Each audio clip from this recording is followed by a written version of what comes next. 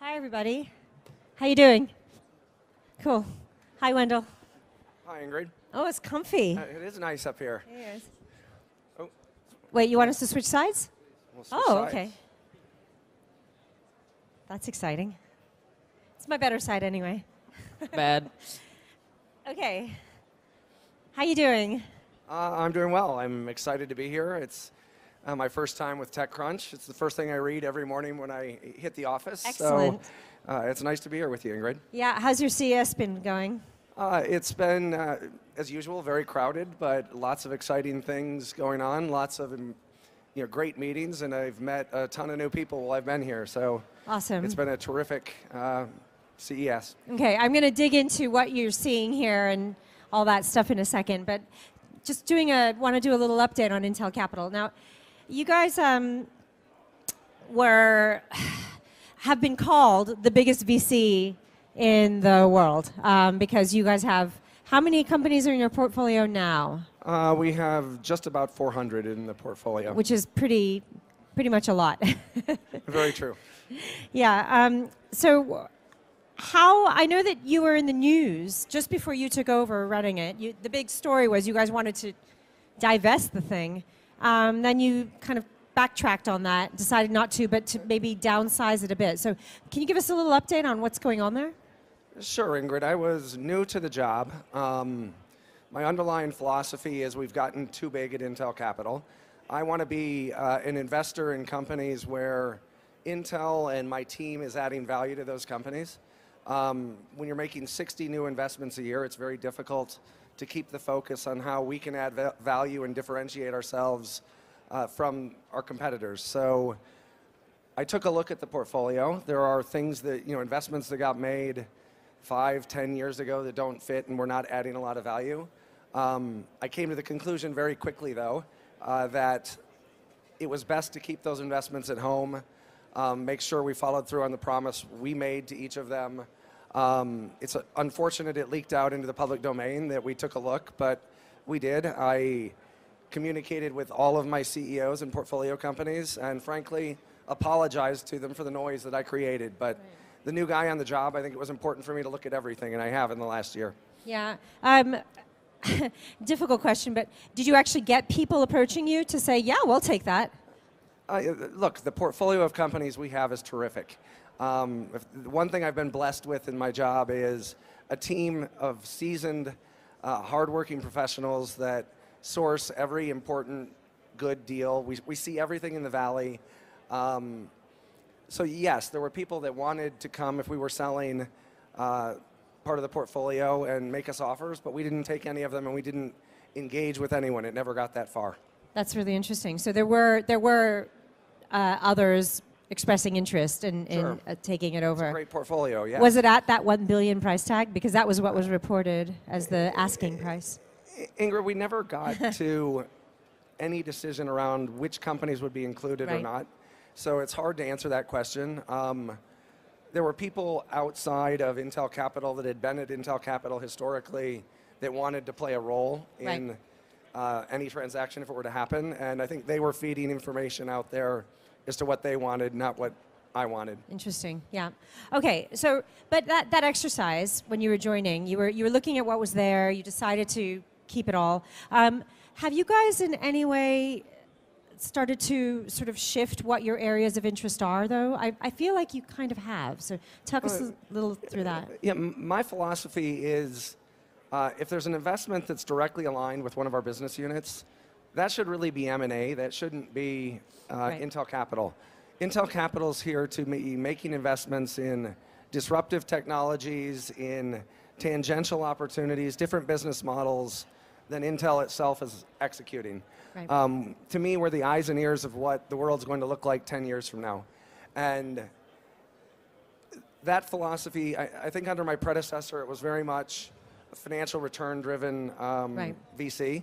And we are now trying to be a pathfinding VC and really create opportunity where we at Intel can add value to the portfolio companies, accelerate their route to market, differentiate their technology, and hopefully do a little bit of corporate building along the way too. Right. So now, this week, there was a really big piece of news on Intel investing, which was taking there wasn't a value on it, but it was like a 15% stake. Yes, 15%. In here. Was that done through Intel Capital or through Intel itself? It was done through Intel Capital. Okay. Absolutely, yes. And one of the themes that CES and we have internally is the autonomous car is coming. Yep. We have to have a place in that business model. There's too much data that gets created at the car. There's too much processing going on in the cloud and the communication links between. We have to be there. Mapping is going to be critical to the autonomous car going forward, and here in our mind is the best group of partners and the best mapping technology out there. So it was important for us to partner with BMW, Audi, and Daimler. Yeah, I mean, they're a really interesting company. I've been covering them for years when they were still even at Nokia, so I agree. But do you, it's interesting because it's a massive investment. I mean, you obviously didn't disclose the value, but I know what the valuation of here is pretty high when it was bought by the 3 car companies. Was that to get a seat at the table? Did you have to go that high, or did you want to go that high? Look, my philosophy is I want to own 10 to 20% right. of the places we make investments. It lets me and us have a seat at the board. It lets us yep. impact the direction of the companies.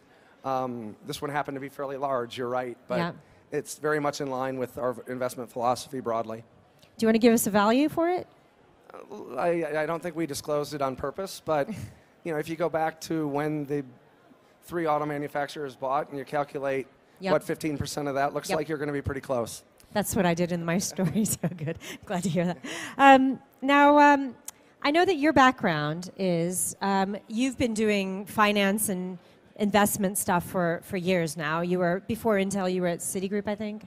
I was at Allen & Company, and before that I was at Citigroup. Right, yes. okay, so you spent time in investment bank. You've done a lot of this. But before that, you trained as an engineer. I did. I'm a proud University of Michigan Wolverine engineer, so not a lot of Wolverines out Michigan there. People out there? Okay, so how has that helped you in the tech investing world? Because I mean, there are a lot of VCs out there without technical training. They're not entrepreneurs. They're not science people or tech people. They are just finance people. But you've kind of come from a world of both. So how is that changing what you do? Look, Ingrid, I think the engineering background in me really it's facilitated. I like to think I'm very good at asking questions. I love to learn, and I sit in the best job in all of Silicon Valley in my perspective because I'm seeing every new technology out there. I'm at the world's greatest engineering company in Intel, and I have $300 to $500 million a year that we're deploying consistently across ventures. So the engineering background gives me a little bit of technical insight, but it's really about asking questions and not being afraid to be ignorant and learning as you go. So. What's your opinion, though, in general, on the state of that in the VC world? I mean, so it's kind of interesting because I sort of wonder if the corporate VCs, the ones that are coming from tech companies, do you think that they're making, I mean, maybe you have a biased answer here, but do you think they're making smarter investments? What's yours? Do you think some VCs are not going in it with their eyes open? I mean, look at Theranos. Look, I would love to be a leader that pulls the corporate VCs together on a better basis than we have historically. What better partner to have in a healthcare big data company than Johnson & Johnson and their venture arm? They're going to vet a little harder, right? Correct. And we're going to keep each other honest as corporate VCs if we're around the table together and alleviate some of the fear that entrepreneurs might have that, we're there to take their technology and bring it into us, the corporate entity. Yeah. I feel like we should be about helping them accelerate their route to market by bringing our technology to bear there, because no startup is going to, at least not very quickly, surpass Intel in a market cap or size perspective. But we can sure help them get to IPO stage or 100 million, 200 million notional value faster than a traditional financial VC can. Right. now, I know that, so I was speaking with Hugo Barra at Xiaomi yesterday, and we were talking a little bit about Xiaomi's investment strategy. They've been backing a ton of companies, more or less to sort of widen their ecosystem. And their whole kind of position is we have no intention of ever buying any one of these companies.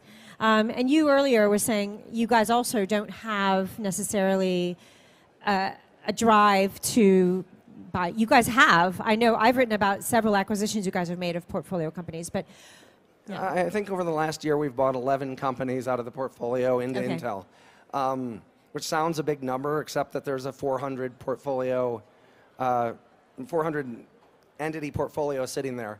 There are going to be opportunities. We're going to get to know these companies better than we would other companies that we're not invested in, and sometimes they approach us and say, why don't we come together? So that's the best of both worlds when it happens. But my mentality is never to be have Intel Capital be a funnel for M&A. It's completely to be bringing the power of Intel to bear against those companies and helping them succeed. But having said that, are you guys, I mean, exit is always the end point of any VC investment. So I think, for a good VC, I suppose. But like, what is your sort of, like, how much are you helping them find other homes eventually? You know, is that something you guys are doing much of, or? When it comes time that they want a monetization outcome, I think we have an unparalleled network of corporate clients of Intel, other VCs, strategic relationships, and we can help that process by accessing potential buyers on a level others can't. So it's been a little bit of a dry 2016 when it comes to liquidity. I'm hopeful that the IPO market opens this year. All of my ex-banking friends are very optimistic that that's going to happen, but the proof will be in the pudding. I think there's some very large unicorns likely to tap the market in the first quarter here, and if they do it successfully, it'll be a better place for all of us when it comes to liquidity. Yeah, I think so too. I mean, looking Snapchat, Airbnb might be a good one to go out, I think. Not Uber yet, but I know. Okay, let's turn our attention to CES. What's wowed you here?